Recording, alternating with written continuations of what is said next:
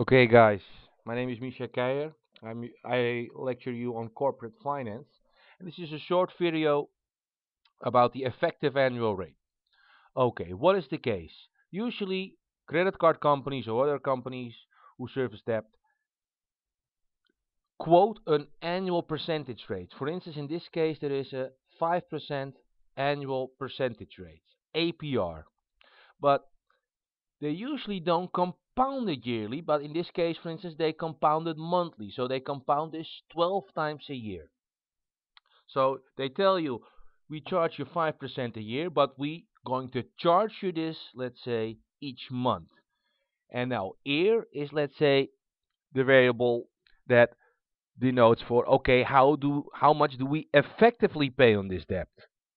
So this is why it's called effective annual rate. And as we see in this example, we're going to pay effectively 5.12% instead of the 5 that was in the ad of, let's say, the bank or the credit card company. So in this case, I'm going to explain what is the difference between this 5% and this 5.12, which we effectively pay. So let's make a small example to see how this works. For instance, we start with $1,000. So we bought something and we have, let's say, with the credit card company Visa, we have a debt of 1,000. And again, like I already said, let's say the annual percentage rate is 5%, but they compound it monthly. So in month zero, we owe them 1,000. After 1 month, how much do we owe them?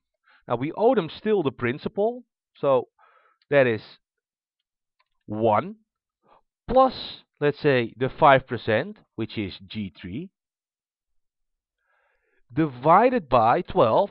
So this is 1/12 of the 5% they're going to charge us on a yearly basis. So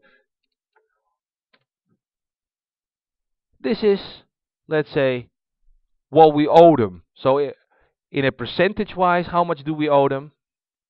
That's not that difficult. Times 100, so that is 0.42%. Perfect. So what is our debt outstanding with the credit card company after 1 month? So we used to owe them in the first, or let's say in the beginning, 1,000, but now we owe them, you're right,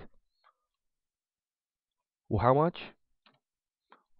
That is this number multiplied by, what is it, H3. So this is what we owe them.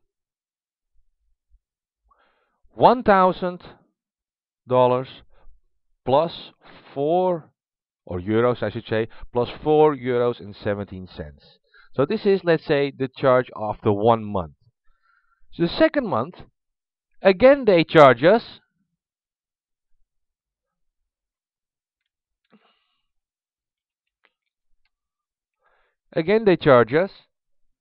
this 5%, or let's say this 1/12 of 5% for the second month, but not on the original principal, but on the 1,000 euros and 4 euros and 17 cents. So how does this work? Again, this is nothing but this number here multiplied by this number here. So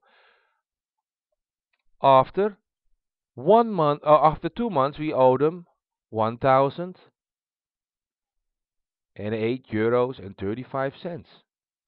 For the second one, it is nothing but, what was it? H4 times, or I should say H5 times this interest rate. So it doesn't take a wizard to tell us, okay, how can we drop this down very easily? If you look in this screen, what can we do? We just fix this one.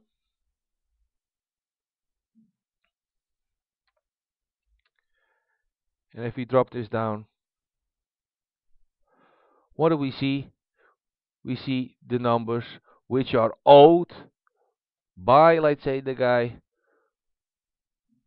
who took the loan with the credit card company. So eventually we don't pay 5%, but a little bit more. How much more? Now it's not that hard. Let's say in Dutch we always say nu minus all divided by all. So it is nothing but this number we owe at the end of the year. We started with this number. We divide this by again the old number. So what do we owe them? And if we make this a percentage, we owe them, let's say 5.12% or a little less. But this is how the effective annual rate works. So what does it tell us? It tells us, let's say, if they start charging us each month, we effectively pay more than the annual percentage rate, which is 5%, but we, let's say, pay around 5.12%. Why? Because we also start paying interest on the debt that is accumulated by the interest. So let's say it's interest on interest like it states here. So after the first month, we're not starting paying this, let's say 1/12 of 5% on the principal, but on this number. And in this month, we're paying interest on this number and not on the principal. So this is why, let's say, it can accumulate to, let's say, 5.12%. So if we do it here, this is what is stated. I already calculated this because this is, let's say, a formula in Excel, which is not that hard, but I hope this makes it somewhat more clear. Now, if we compound it, for instance, each month, which is stated here, if we compound it monthly, we pay 5.11%. If we compound, let's say, the interest rate, the annual percentage rate, let's say, each quarter, so after 3 months, it is 5.09%. But let's say if we do it semi-annually, it is 5.06%. And it continues. For instance, if we do it each day, you see it's 5.12. What is happening here, and what I wanted to show you here, is that, let's say, if you compound it continuously, so let's say each second or each millisecond,